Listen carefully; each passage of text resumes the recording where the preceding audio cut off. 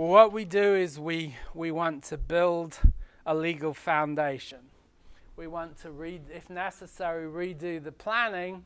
If we're married, we say, you know, I still love you, honey, but we need to have a plan B in place as well. So let's talk a little bit about that, what the plan B looks like. And we call this building the legal foundation, and these are the foundational documents. 2 different types of powers of attorney, and then either a will or a trust. And we might have both a will and a trust. I'll talk a little bit about that. So first of all, to make sure that we're all on the same page, what is a power of attorney? Well, using John and Agnes as an example, John, we're going to assume John's back with us now, so John's still alive. He appoints Agnes as his power of attorney or his agent. And for finances, what that means for finances is John says, if I'm not able to, John can write checks, or excuse me, Agnes can write checks, pay bills for me, etc., etc. Do all those financial transactions that I could do myself if I was able to do so. But they, you know, they drive around, they travel together, so what happens, God forbid they were in a car accident and they were both incapacitated temporarily, or could even be permanent. So what we're going to do then is with the powers of attorney, we're going to have a substitute or a backup agent. And they, for their financial powers of attorney, they chose Justin, their oldest son, as a backup agent in case the other spouse wasn't able to do it. And the financial power of attorney in Virginia is a very important document, because in Virginia it says the agent under Virginia law can only do what the principal, that's to say John, the person who created the power, the agent can only do what he or she could have done if acting personally, what they did do, I should say.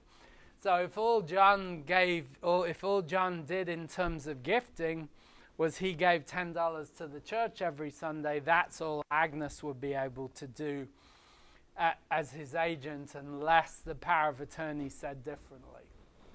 So we're going to put full gifting language in there for Agnes. If John's incapacitated, that Agnes can gift away. They may need to transfer assets from one to the other.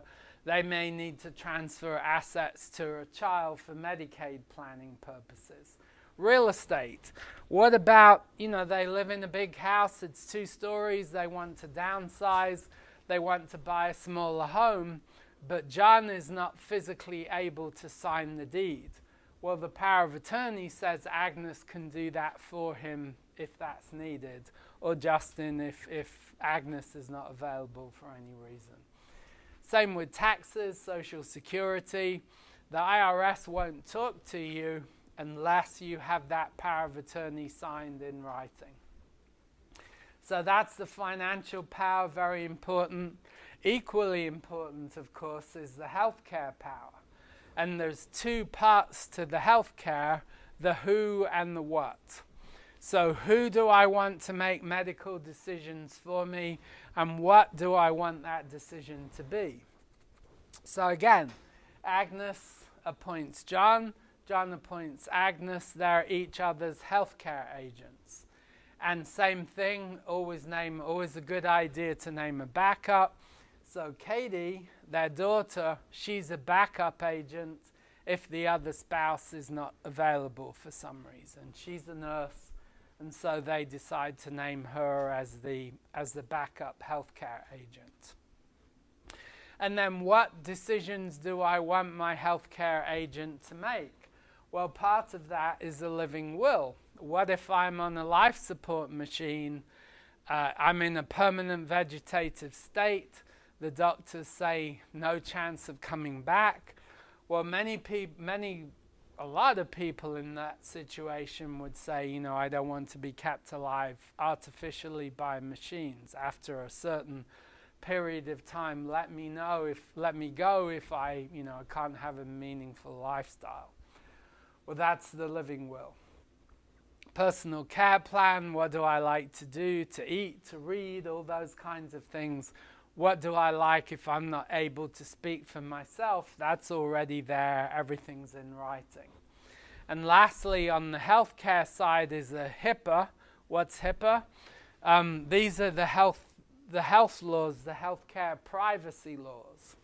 So if I want a spouse or my kids to have access to my healthcare records, I do what's called a HIPAA release. So I release the healthcare records to them, to a spouse, to children, brother, sister, whoever I want to have the records.